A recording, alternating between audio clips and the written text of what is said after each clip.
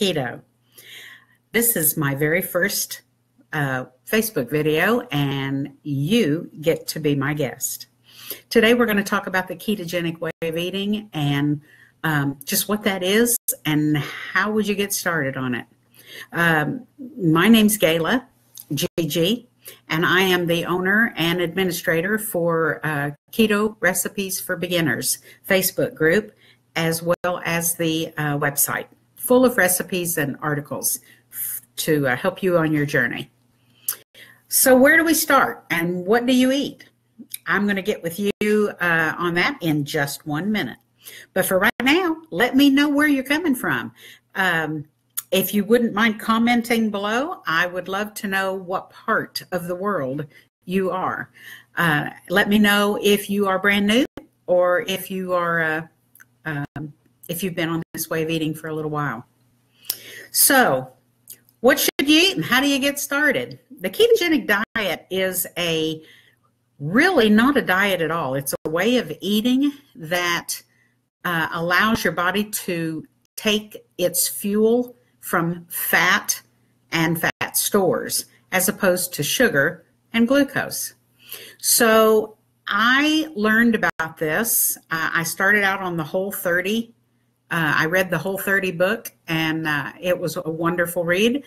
And it started me eating nice and clean and got the sugar out of my system. And shortly after that, it morphed into this when I discovered just how sensitive my body was to the carbohydrates. So I read several books. One that I particularly liked was by Gary Taubes, and another one by Jimmy Moore, Keto Clarity.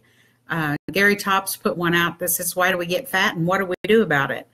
Keto Clarity is a really quick, easy read about a guy that's lost a couple of 100 pounds.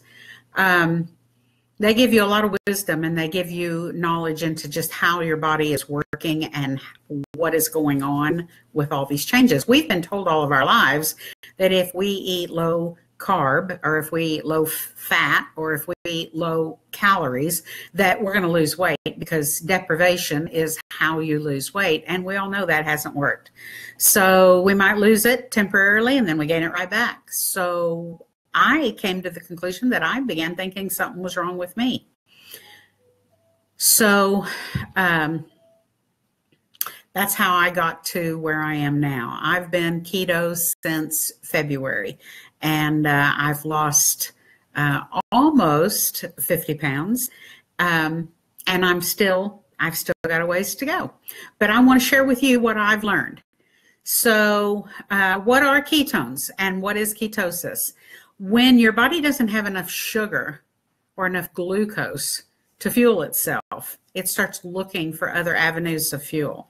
Its preferred fuel is fat.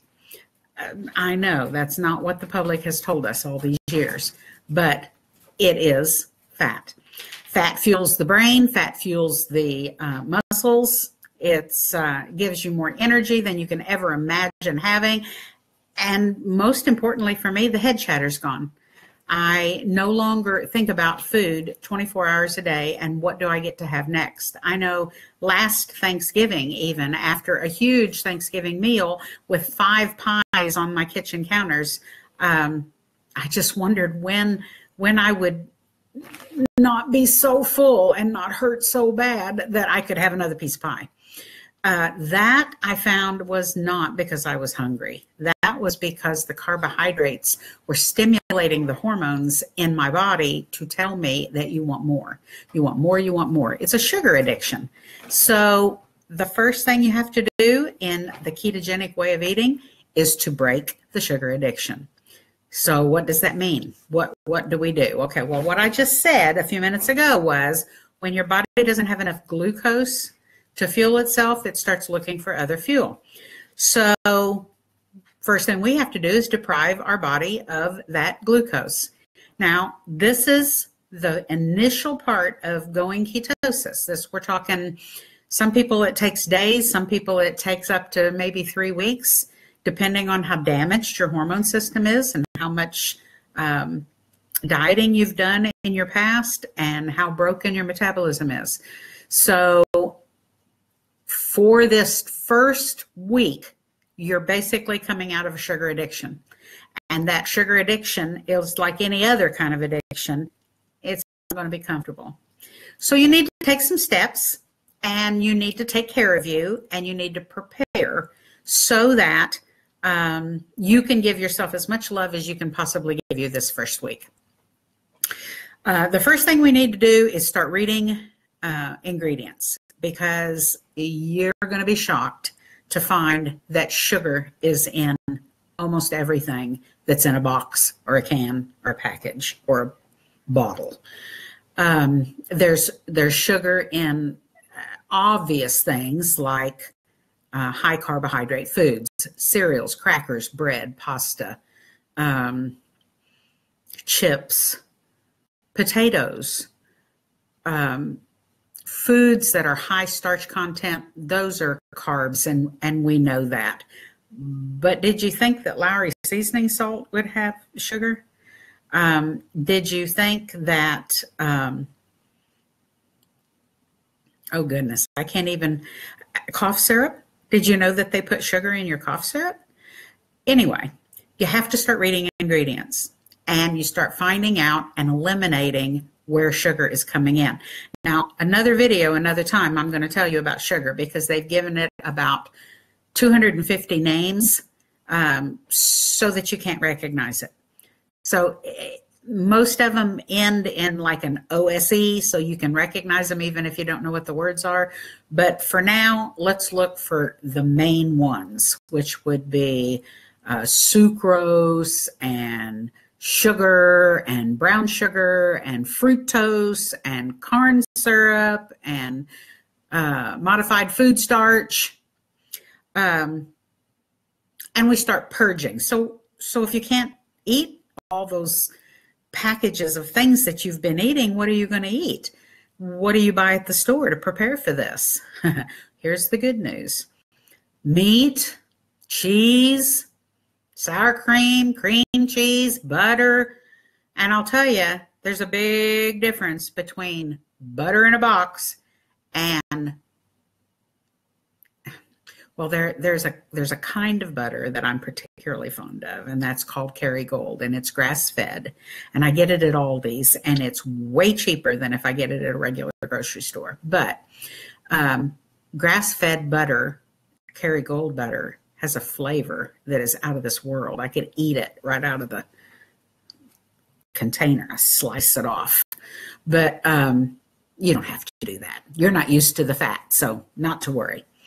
So anyway, what do we,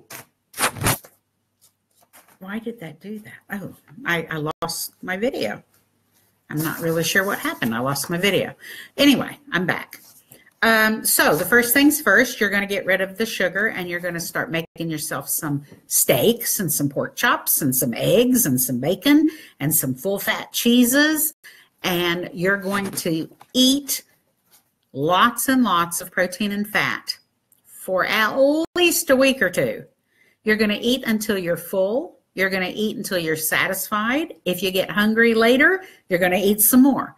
And you're not going to worry about counting, and you're not going to worry about carbs, and you're not going to worry about, excuse me, you are worrying about carbs. You're not going to worry about fats or calories, because right now, as you begin, your body's little cells have got receptors in them that are like, well, I kind of picture them like little doorways. And the little doorways, the hinges have become broken because of all the insulin that has been bombarding you with all of the garbage that you've been eating for who knows how many years. Me, at least 50 years. So my little receptors for the insulin is broken, which means that I've become very insulin resistant. So that means my body won't even let insulin in to bring the blood sugar down. So when I started going keto and I started eating fats and proteins, the first thing that happens is your body starts screaming because you're not giving it sugar. And how does it scream? It screams by flushing all that water out of your cells when it's trying to release all that fuel that's been stored, the glucose. And in doing that, it flushes your electrolytes. What's an electrolyte? Well, we've got potassium, magnesium, and salt. Those are the three main ones that we're focusing on. And these are not optional. These are the little guys in your bodies that regulate your hormones. And if you don't feed them, and if you don't love on them, you're going to feel sick. They call it the keto flu. The keto flu, you get muscle cramps, you get nausea, you're tired, you don't even want to get out of bed. You just feel bleh. So what do you do about that? You eat salt. You put salt on your food. You eat grass-fed butter with salt in it. You eat, you get you some magnesium citrate and you take that as a supplement. You can take a potassium supplement or eat vegetables that have potassium in them, like your dark green leafies and stuff like that. But remember, for these 2 weeks, you're not following the rules of the regular keto diet. For the first 2 weeks, all you're doing is converting your body from sugar burning to fat fueling. Now, so many people have asked me about these ketone pea sticks.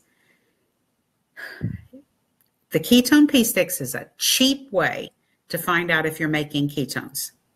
What does that mean? That means that your blood is now got ketones in it because the glucose stores are gone.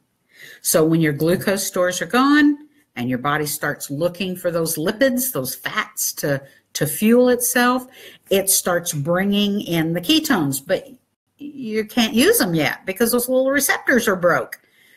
So it has to repair its receptors, which your body is such a fabulous body. It's such a fabulous system because everything will repair itself. Some takes longer than others. I think they said a liver can completely regenerate itself, but it'll take 5 years to do it. But it will regenerate itself. So just like that, the receptors in your cells, your mitochondria, will also repair themselves. But during this time, you will be not using the ketones for fuel very much. I mean, a little bit here and there, but not very much until those little receptors get healed.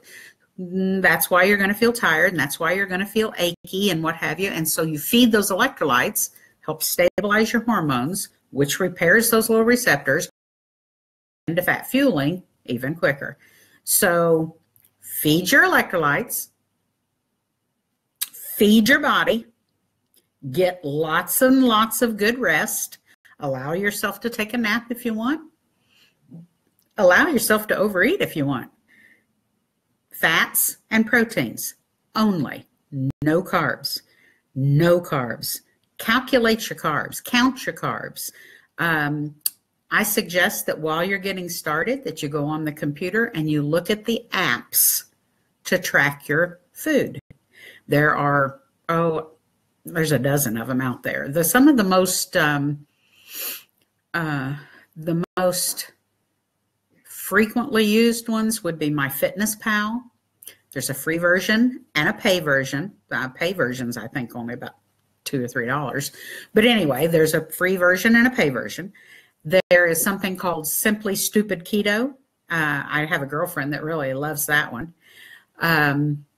There are so many tracking apps out there. What you're looking for is what's simple for you, whether you use a phone, whether you use a computer, it's up to you. Find an app that you like and download it onto your phone or your computer and play with it. Start writing in what meats you're eating and what fats you're eating, and figure out a way to look up your foods and how to figure out how much you're eating in a day's time. I would imagine to get started, you're going to be eating somewhere between 50 and 100 grams of protein and somewhere between 100 and 150 grams of fat. Carbohydrates, you keep under 20 total grams. The only exception to that rule, in my way of thinking, would be avocados. Avocados are like 12 carbs for one avocado, but oh my goodness, they're such a heaven sent food. They are so good for you and so healthy for you. And they've got something like 10 grams of fiber. Well, I'm sure you've heard of net carbs. This is one of the few exceptions that I go along with net carbs. You take the total amount of carbs and you subtract the total amount of fiber. And that gives you the leftover carbohydrates that are going to actually be processed in your body. If you read up on fiber, there's most types of fiber. Most people, there's exceptions to every rule, but most people do not digest fiber. It just passes right through the body. That's why they say it's such a good thing to have to help you have a good BM, is because the fiber pushes it through. Well, you're going to find you don't need fiber like you did when you were eating carbohydrates, eating this way, because the fat helps that stuff slide right on out without too much trouble. But for an avocado, if you count your net carbs, that's only like 2 carbs for a whole avocado, and most people eat at least a half an avocado a day if you love them. If you really love them, a whole avocado a day. And I usually put some sour cream on mine with a little salt and pepper, and I just don't think it gets any better than that. But your choice, you know, you can make guacamole. Who knows? Eat them with pork rinds. Pork rinds are pure fat. Oh, not really. They've got some protein in them too. So you have to watch your protein. This way of eating is high fat, moderate protein, and very low carb. It's not the Atkins diet. It's not eat protein to your heart's content. You really have to track your protein, but not while you're converting. So we're going to do this. We're going to do another video. Probably we're going to start doing this weekly, and we will progress and get you started. But for right now, we need to break that sugar addiction. We're going to get the carbohydrates out of your body. We're going to eat lots of fat and lots of protein, and we're going to drink water, and we're going to find you some supplements so that you can take some magnesium and some potassium and salt, and don't eat that white iodized salt. That white stuff has probably got 1 nutrient in it for a whole teaspoon.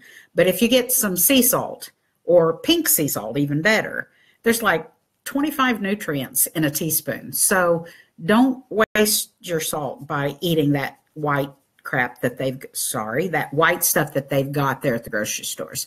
They've got pink Himalayan sea salt at the grocery stores too, and you can get it on Amazon. What I did to make it easier for me, I mean, I know some people that like to just lick their hand and eat salt all day long, but I prefer taking it in capsules. So you can either pour salt into your own little plastic, gel caps, or those little refillable capsules that you can get, or you can just buy a baggie full of already loaded salt capsules. And you have to break them up a little bit when you're not used to taking in salt like that. You don't want to get nauseous. So you take like 1 and then 1 another 2 or 3 hours, and then 1 another 2 or 3 hours, or 2 at a time if you build up to it. And keep that salt in your body while your body's converting. That will save you more pain and effort than probably anything else you do. Keep your salt up. Feeding your electrolytes is not an option. Purge the sugar, eat fat and protein, bulk up on your electrolytes, and that'll be your first 2 weeks of keto. I'm going to be back for another video next week. I hope you can join me. See you then. Bye.